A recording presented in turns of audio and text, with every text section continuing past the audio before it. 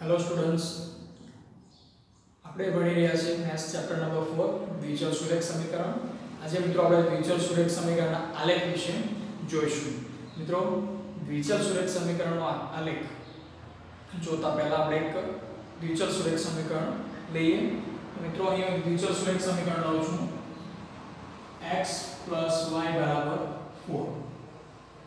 આ એક દ્વિચલ સુરેખ સમીકરણ લીધું છે અને આ સુરેખ સમીકરણનો આપણે શું કરવાનું છે? આલેખ દોરવાનો છે.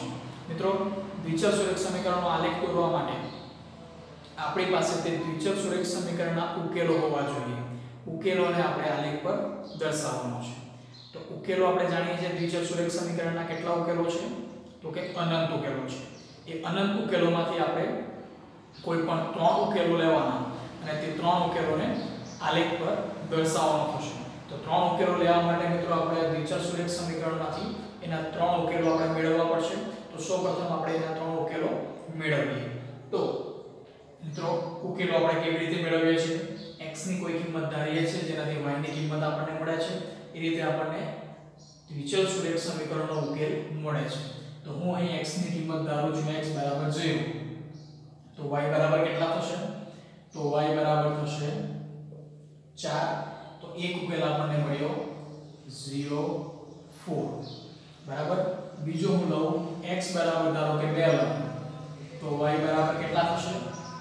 x બરાબર 2 લઉં તો y બરાબર 4 - 2 બરાબર 2 થશે. એ ઉકેલ આપણને મળશે 2 અને 2. જ્યારે x બરાબર 2 લેશું ત્યારે y બરાબર પણ કેટલા આવશે? 2 જ આવશે. x બરાબર 4 લઈએ તો y બરાબર કેટલા આવશે? y બરાબર આવશે 4 - 4 બરાબર 0. એટલે કે x 4 ત્યારે y આપણને કેટલા મળશે? 0 મળે છે. તો આમ આપણે x + y બરાબર 4 આ દ્વિચલ સુરેખ સમીકરણના 1 2 3 3 ઉકેલો મેળવ્યા.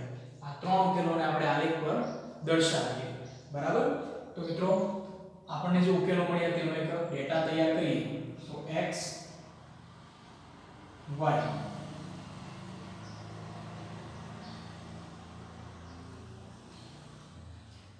x ની કિંમત જ્યારે આપણે 0 લઈએ ત્યારે y આપણને મળે છે 4. x ની કિંમત લઈએ આપણે 2 ત્યારે y ની કિંમત મળે છે 2. x ની કિંમત આપણે લઈએ 4 ત્યારે y ની કિંમત આપણને મળે છે 0. બરાબર છે. તો આમ આપણી પાસે x અને y ના ઉકેલો આપણને મળી ગયા. હવે આપણે શું કરવાનું છે કે આ ઉકેલોને આપણે આલેખ ઉપર દર્શાવવાનું છે. તો એ માટે એક આલેખ પત્રની ઉપર મિત્રો તમારે x અક્ષ અને y અક્ષ ને જોડતો એક રેખા આપણે દોરીશું. અહીં x, અહીં x ડેશ, y આ y ડેશ. x અક્ષ અને y અક્ષ એકબીજાને જ્યાં છેદે તે છેદ બિંદુને આપણે કહીએ છીએ ઉગમ બિંદુ, જે આવશે 0 0 થી અથવા આને o કહીએ તો o થી x તરફ 1 2 3 -1 -2 -3. અહીં મિત્રો આપણે 4 ની જરૂર છે. એટલા માટે આલેખ પર આપણે 4 પણ દર્શાવવા પડશે. -1 -2 -3 -4 1 2 3 4. તો આ મિત્રો આપણો યામ સમતલ પર બે રેખાઓ એકબીજાને છેદીને એક યામ સમતલ પર આપણો આલેખ તૈયાર થઈ ગયો. હવે આ આલેખ પર આપણે આ બિંદુઓને મૂકવાના છે. તો આપણે જોઈએ કે જ્યારે x બરાબર 0 ત્યારે y બરાબર 4 છે. x બરાબર 0 એટલે x અક્ષ પર 0 અહીં, ત્યારે y બરાબર કેટલા છે? 4. એટલે આ બિંદુ ક્યાં આવશે? અહીં આવશે. તો આ મિત્રો થશે આપણું 0 4 બિંદુ. આપણું જે પહેલા બિંદુના યામ છે 0 4, તેનું સ્થાન આલેખ પર ક્યાં આવશે? અહીં આવશે. ત્યારબાદ x બરાબર 2 ત્યારે y બરાબર કેટલા? 2. તો x બરાબર 2 એટલે ક્યાં આવશે? અહીં. અને y બરાબર 2 એટલે ક્યાં આવશે? આપણે x થી ઉપર તરફ જશું તો ત્યાં આવશે અહીં તો આ જે બિંદુ થશે મિત્રો એ થશે આપણું x બરાબર 2 અને y બરાબર 2 વાળો ઉકેલ આ સ્થાન પર આપણને મળશે. ત્રીજો ઉકેલ જોઈએ x બરાબર 4 ત્યારે y બરાબર 0. x બરાબર 4 એટલે તે અહીં આવશે અને y બરાબર 0 એટલે તે અહીં આવશે. તો આપણે x સુધી પહોંચ્યા, y 0 છે, ઉપર જવાની જરૂર નથી. આ જે છે તે શું કહેવાશે? 4 0 કહેવાશે. બરાબર છે મિત્રો. તો હવે આપણે આપણા ત્રણે ત્રણ બિંદુઓને આલેખ પર દર્શાવી દીધા છે. ત્રણે ત્રણ બિંદુઓને જોડતી આપણે રેખા દોરીએ.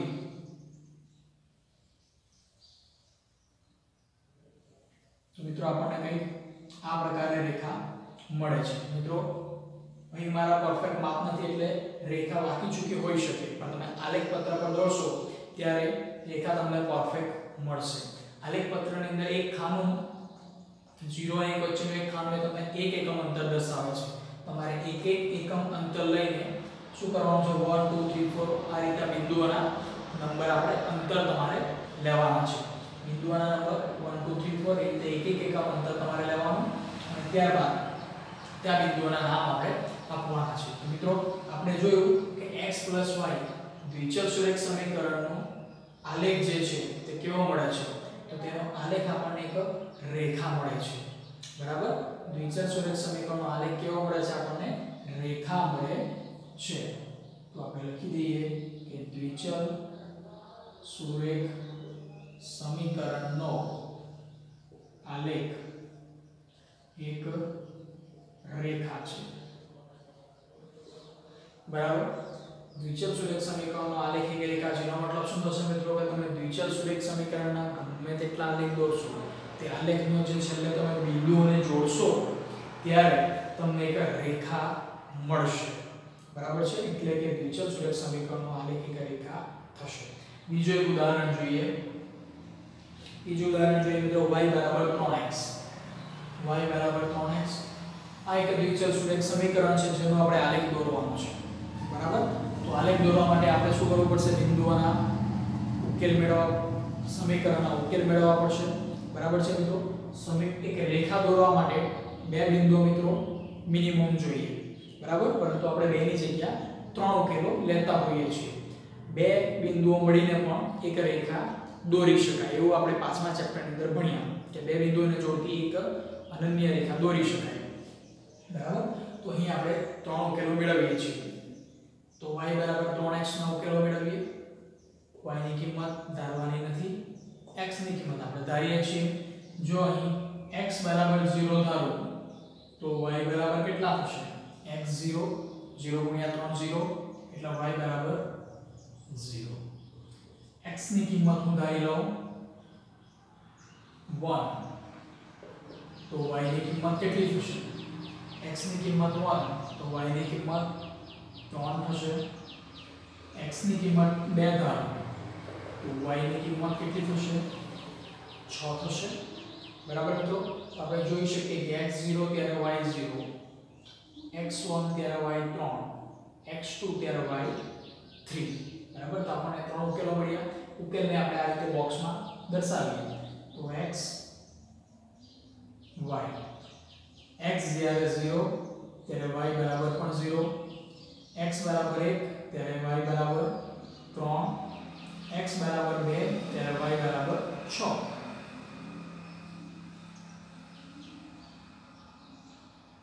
મિત્રો અહીં આપણે ઉકેલો આપણને મળી ગયા. બરાબર છે કે x0 ત્યારે y0, x1 ત્યારે y3, x2 ત્યારે y3. તો આ બિંદુઓના ઉકેલ મળ્યા છે અને આપણે શું કરવાનું છે? હવે આલેખ પર દર્શાવવાનું છે. તો આલેખ પર દર્શાવવા માટે આલેખ દોરીએ.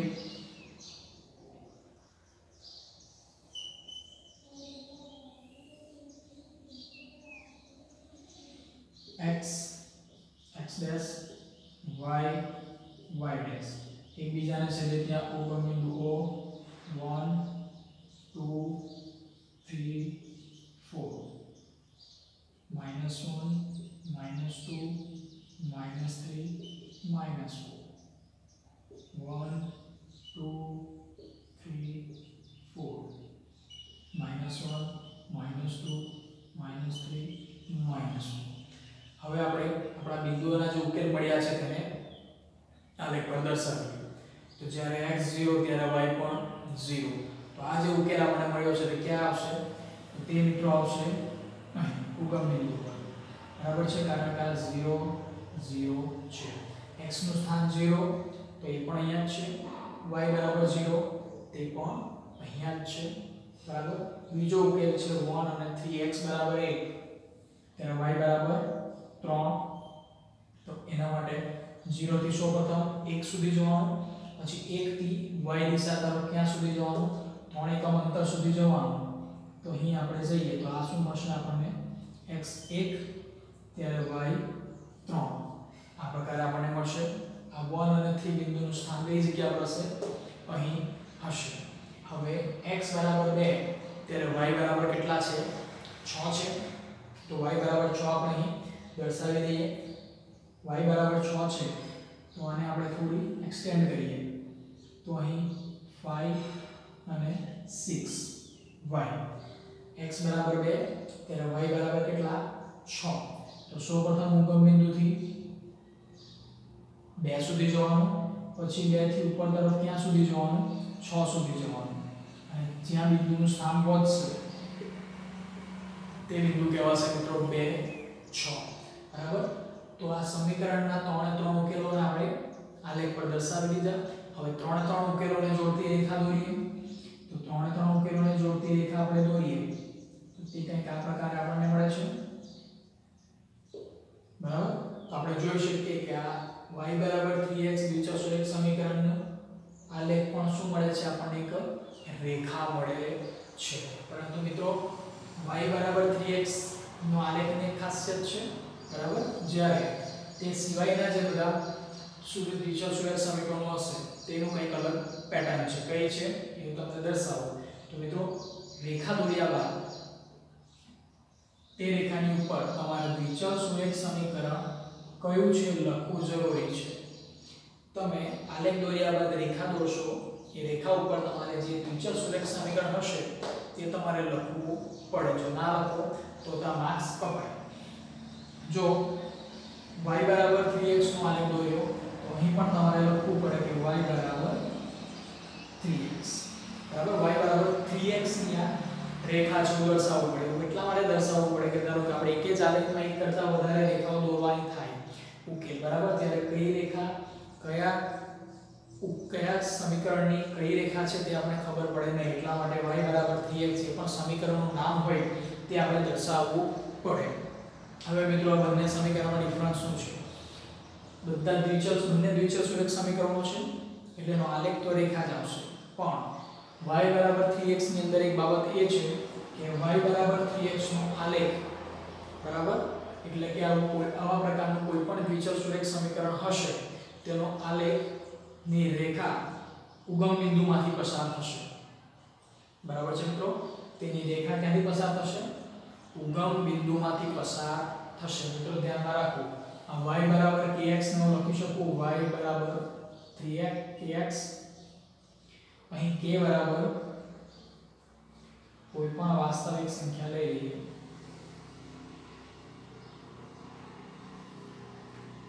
y બરાબર kx અને k બરાબર વાસ્તવિક સંખ્યા. કઈ? તો કે કોઈ પણ વાસ્તવિક સંખ્યા આપણે લઈ શકીએ. હવે મિત્રો સમજો અહીં k બરાબર 3 છે. k ના સ્થાને તમે બીજી કોઈ પણ કિંમત લેશો અહીં તો પણ પહેલો ઉકેલ તમે ધારશો કે x બરાબર 0. x બરાબર 0 આપણે ધારીએ એટલે y બરાબર 0 થવાના જ. આ દ્વિચલ સુરેખ સમીકરણમાં x બરાબર તમે 0 ધારશો એટલે કમ્પલસરી 0 અને 0 એક બિંદુનો ઉકેલ તો આપણે આ સમીકરણ એક ઉકેલ તો આપણને મળવાના છે. આ સમીકરણનો એક ઉકેલ તમે x બરાબર 0 ધારો કે y બરાબર 0 ધારો, એક ઉકેલ તો તમને 0 0 મળશે જ. બરાબર. એક ઉકેલ 0 0 હશે એટલે દોરવામાં આવતી રેખા ઉગમ બિંદુ 0 માંથી પસાર થશે જ. તો આ બાબત મિત્રો ધ્યાન રાખો. શોર્ટ ક્વેશ્ચનમાંથી પૂછાઈ શકે કે દ્વિચલ સુરેખ સમીકરણનો y બરાબર kx નો આલેખ ઉગમ બિંદુમાંથી પસાર થાય છે. આ વિધાન સાચું છે કે ખોટું? તો મિત્રો આપણે કહેવું પડે કે આ વિધાન કેવું છે? સાચું છે. જ્યારે આપણે કીધું હોય કે x + y = 4 દ્વિચલ સુરેખ સમીકરણનો આલેખ ઉગમ બિંદુમાંથી પસાર થાય છે, તો મિત્રો એ પસાર થશે નહીં. તે વિધાન ખોટું છે. બરાબર, એ રીતના ક્વેશ્ચન મિત્રો આવી શકે. તમને ખબર પડી ગઈ હશે કે દ્વિચલ સુરેખ સમીકરણનો આલેખ આપણે દોરીએ તો તે એક રેખા આવશે. જો y = kx પ્રકારનું કોઈપણ દ્વિચલ સુરેખ સમીકરણ હશે, આ પ્રકારનું કોઈપણ સમીકરણ હશે તો તે ઉગમ બિંદુમાંથી પસાર થશે. હવે આપણે જોઈએ x = 0 નો આલેખ, y = 0 નો આલેખ.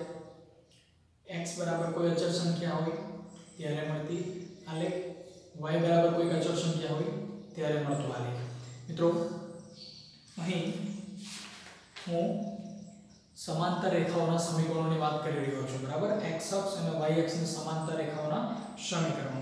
તો મિત્રો હું એક ઉદાહરણ લઉં છું. y = 3. y = 3 ને ભૌમિતિક નિરૂપણ દર્શાવો. એટલે કે y = 3 નો આપણે આલેખ દોરવાનો છે. તો y = 3 નો આલેખ કેવી રીતે દોરાય? અગાડી આપણે ઉદાહરણો જોયા, તેની અંદર આપણને બે ચલ આપેલા હતા. બરાબર, આગળના એક્ઝામ્પલમાં બે ચલ આપેલા હતા. અહીં માત્ર એક ચલ આપ્યું છે y = 3. બરાબર, તો અહીં આ ક્વેશ્ચન અંદર મિત્રો આપણને બે બાબત જોવા મળશે. એક કે y = 3 આપ્યા છે, એનો મતલબ કે y ની કિંમત કેટલી છે? 3. તો y ની કિંમત અહીં કેવી છે? અચળ છે. બરાબર, y = 3 એટલે કિંમત બદલાશે નહીં. આલેખની અંદર y હંમેશા કેટલા રહેશે? 3 જ રહેશે. y ની જગ્યાએ x હોત તો x = 3 આપણે આગળ જોઈશું. તો આપણે આનો આલેખ દોરવા માટે આપણે જાણીએ છીએ કે આલેખ દોરવા માટે આપણી પાસે ઉકેલો હોવા જોઈએ. ઉકેલની અંદર x નો ઉકેલ આવે, y નો x ના બિંદુના યામ આવે, x ની કિંમત આવે અને y ની કિંમત આવે. બરાબર, તો y = 3 આપણને આપ્યો છે. આ પણ એક દ્વિચલ સુરેખ સમીકરણ જ છે. તો આને આલેખ દોરવા માટે સૌપ્રથમ આપણે શું કરવું પડશે? y = 3 ને દ્વિચલ સુરેખ સમીકરણમાં ફેરવવું પડશે. તો એનું દ્વિચલ સુરેખ સમીકરણ શું થશે? y = 3 છે તો અહીં x શું થતો હશે? 0.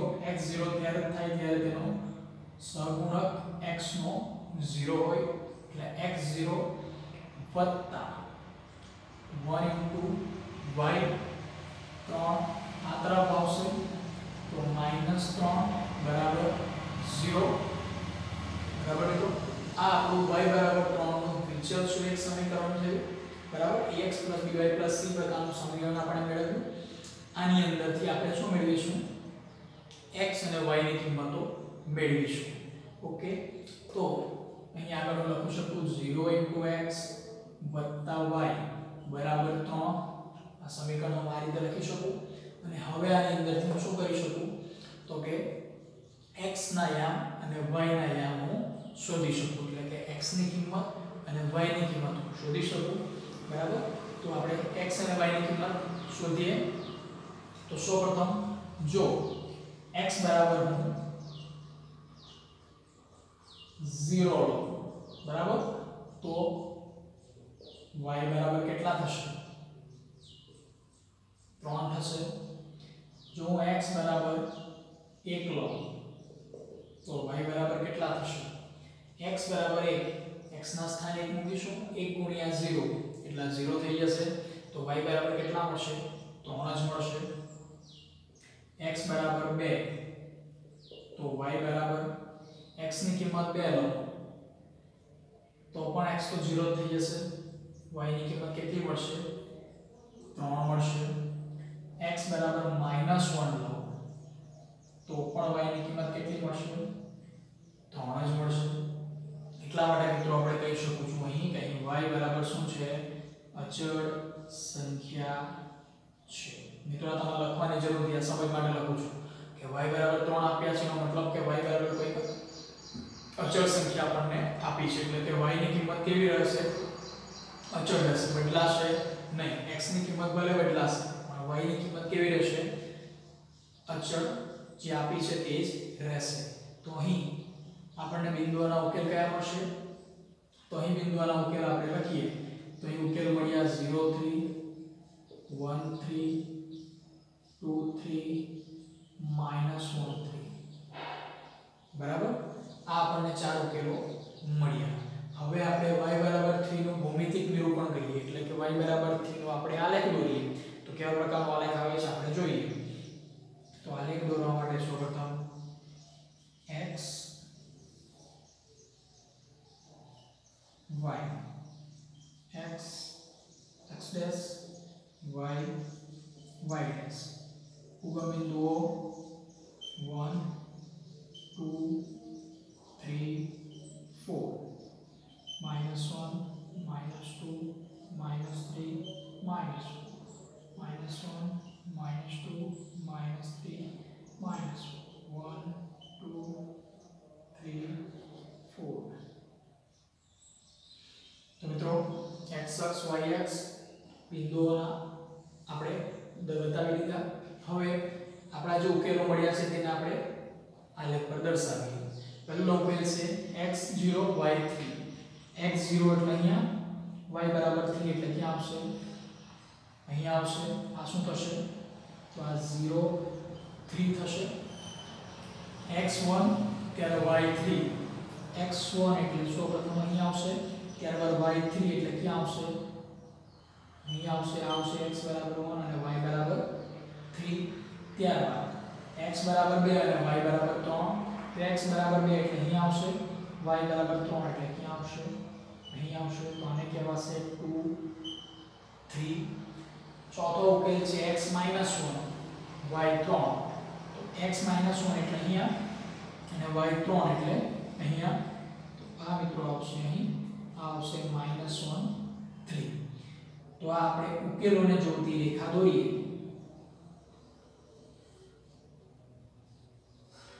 તો આપણે જોઈ શકીએ કે આ રેખા શું દર્શાવે છે? તો આ રેખા એ મિત્રો y બરાબર 3 ની કિંમત દર્શાવે છે, y બરાબર 3 નું ભૌમિતિક નિરૂપણ દર્શાવે છે.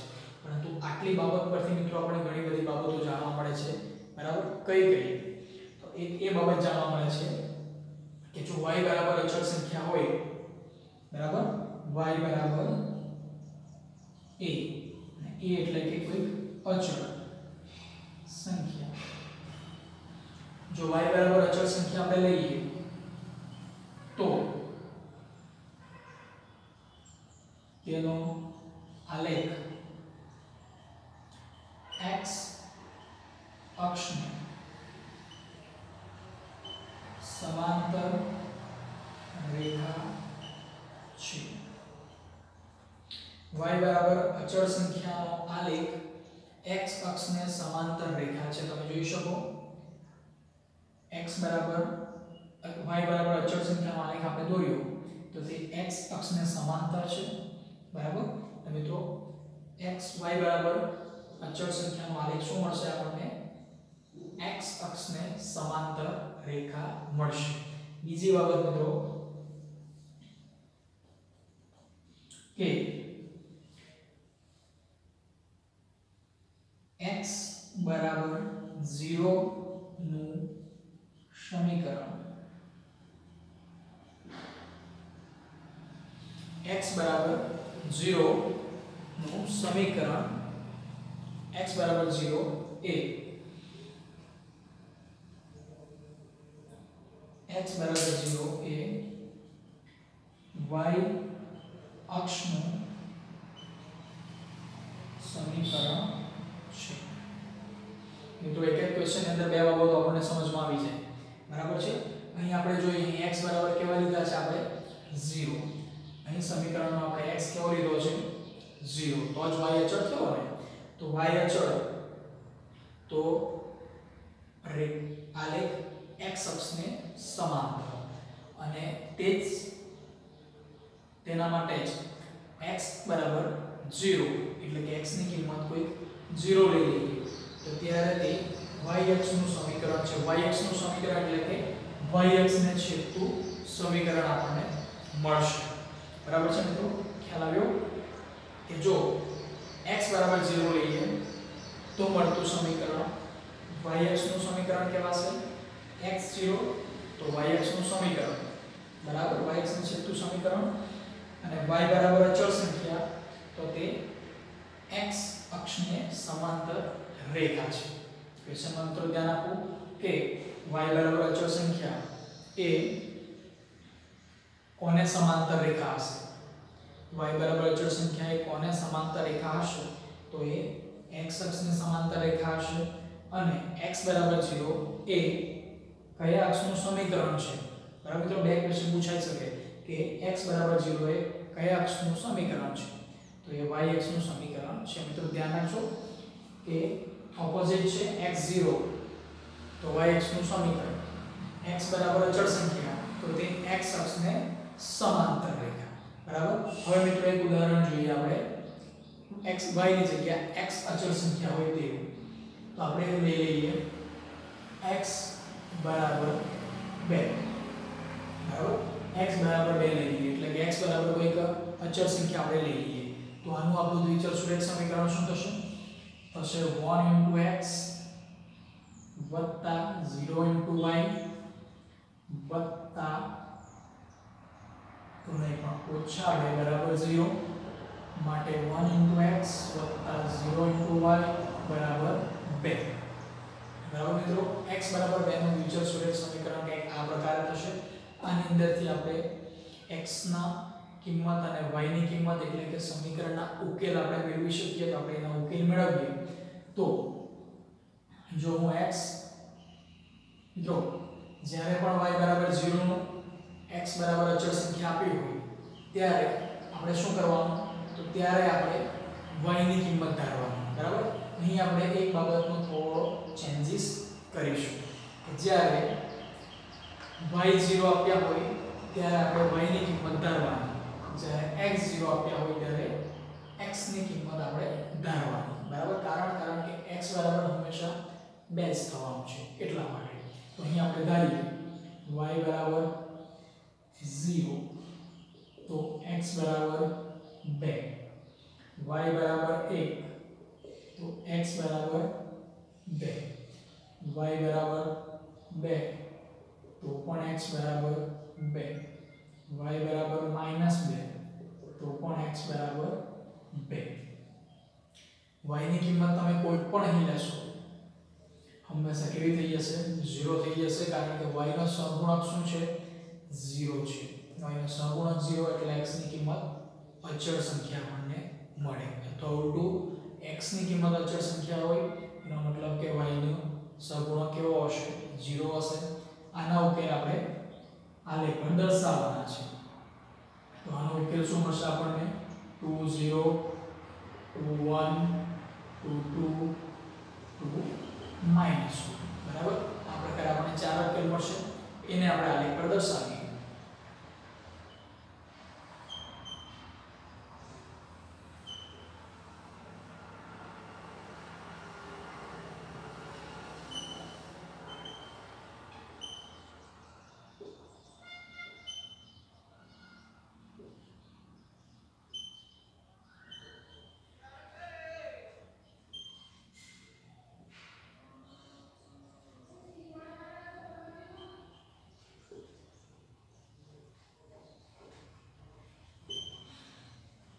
હવે મિત્રો આપણા ચારે ચાર ઉકેલને આપણે આલેખ પર દર્શાવીએ. તો 2 0 x બરાબર 2 ત્યારે y બરાબર કેવા?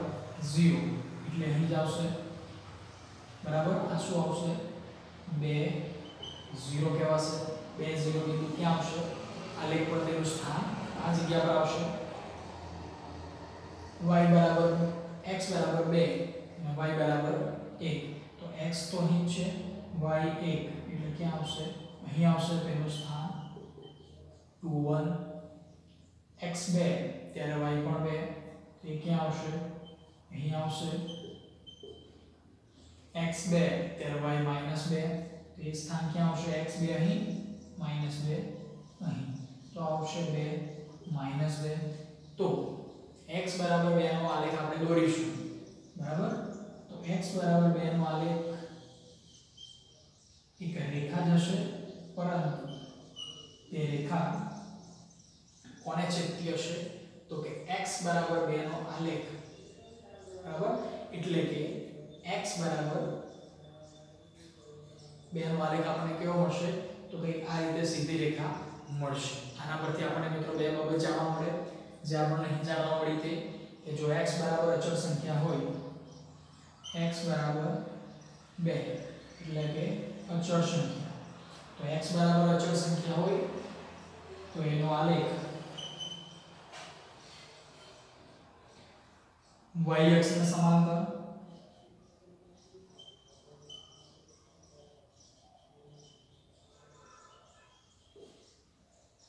x બરાબર અચળ સંખ્યાનો આલેખ y અક્ષ ને સમાંતર તેમજ y બરાબર 0 એ x અક્ષનું સમીકરણ છે. બરાબર, y બરાબર 0 એ આ x અક્ષને છેદતું સમીકરણ છે. આપણે જોઈ શકીએ અહીં આપણો y બરાબર કેવા છે 0 આપણે લીધા છે, તો y બરાબર 0 લીધા છે એટલે x અક્ષને છેદતું સમીકરણ આપણને આપે છે. અને x બરાબર અચળ સંખ્યા લીધી છે એટલે રેખા y અક્ષને સમાંતર રેખા આપણને મળશે. તો મિત્રો દ્વિચલ સુરેખ સમીકરણની અંદર આટલી બાબતો છે. દ્વિચલ સુરેખ સમીકરણને તેના પ્રમાણિત સ્વરૂપમાં ફેરવવું, તેના પરથી abc ની કિંમત મેળવવી, દ્વિચલ સુરેખ સમીકરણના ઉકેલો મેળવવું, એવા પ્રકારના ક્વેશ્ચનો આની અંદર પૂછાઈ શકે. દ્વિચલ સુરેખ સમીકરણનો આલેખ આપણને પૂછાઈ શકે. તો આલેખને લગતી તમામ માહિતી તમને આપી દીધી છે. તમારે કોઈ ક્વેશ્ચન આપણે સોલ્વ કેવી રીતે થાય જોવું હોય તો એના ક્વેશ્ચન તે આપણે YouTube ની ચેનલ પર જઈને આપણે ક્વેશ્ચન્સ સોલ્વ કરાવ્યા તે વિડિયોઝ છે જ, તે તમે ફરીથી વિડિયો જોઈ શકો. બરાબર.